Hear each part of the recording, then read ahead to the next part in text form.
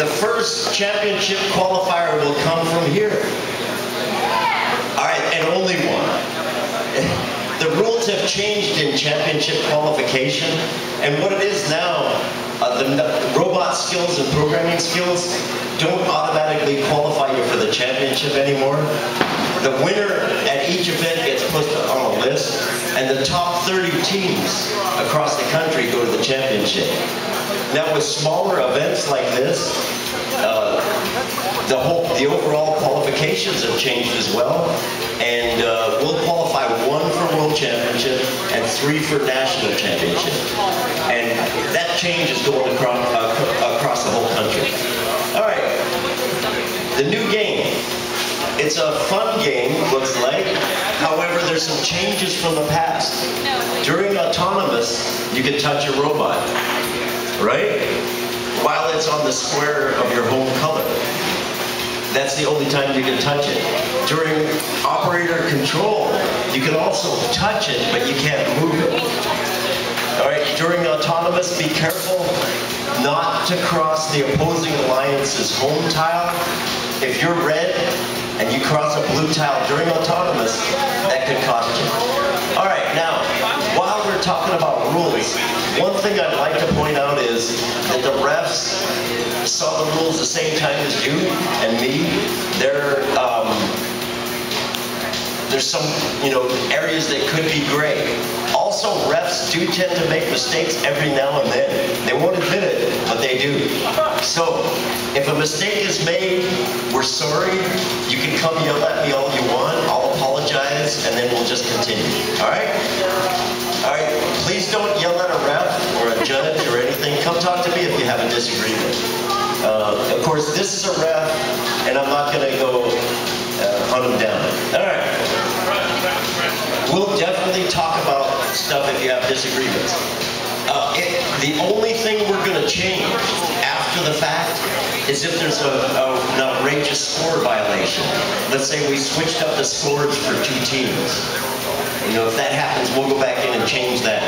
But we won't go back and change any rulings from on the field. All right? All right, well, we have 3 of our refs, Fred Needell's 1, Keith from Carroll County, and Andrew from here. Now, since the refs, all 3 refs are associated with teams, there's 3 of them, and if there's a disagreement, the refs will talk it out, and they'll decide 2 out of 3 will win. All right, so I'm going to turn it over to the ref to talk about the game. Some of the things I'd like to cover are, I guess, the definition of what constitutes a score, the various rules about the gates, and what happens if you pass through the other team's tile during autonomous. So during autonomous, if you pass through the other team's tile, you will lose both your negation and your doubling tube.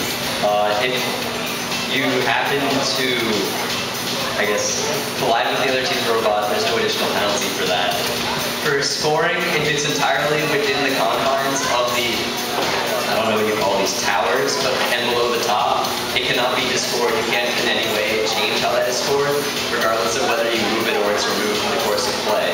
If it's on top, it's fair game to remove it, as long as it protrudes from the top plane.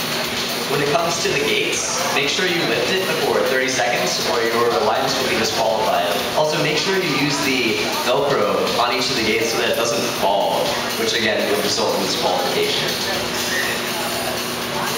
I think this time around we're going to try this, is that with the gates, one of the biggest problems we're going to have, because it's all relatively new to everybody, but we're going to follow the rule that the minute you put your hand on the gate, you've got to pull it off. You can't put your hand on it and change your mind. All right, so the minute you put your hand on that gate, you've got to pull it off. Now, make sure you hold on to the gate, and we will watch, because we know how some people will have slippery hands if an opponent is going underneath of it. So we will watch that. That will disqualify you. One of the things also keep in mind, those of you in autonomous mode, I know some of you will have autonomous mode. Remember, if your robot breaks the plane of the opposition team, you will lose both your doubler and your negator. So you have to keep that in mind. So there's some things you have to remember in doing your autonomous mode. Remember, the goals can be scored. They have to be inside of it. You cannot do D-scoring this year like you have in the past, with the exception that if the goal or if the barrel or the ball is hanging up over top of this, then you can D-score that. But if it's down underneath here, you cannot do any D-scoring. I think those are the major things that I can recall at the time. Also, remember, you cannot put your robot up against the gate and keep it there. You got 5 seconds. Within the last 35 seconds of the match, you cannot have your robot touching the gate, because at the 30-second mark of the match, you must lift up the gate no matter what. If you do not lift up your gate at that last 30 seconds, we can disqualify you. So keep those things in mind. This year, disqualification, there's more rules to disqualification. It's just not pinning. Those of you who are new, remember, pinning, you cannot push an opponent's robot up against any object and keep it there for more than 5 seconds. You will hear the refs count out the 5 seconds. If you do not move from there, then you can be disqualified.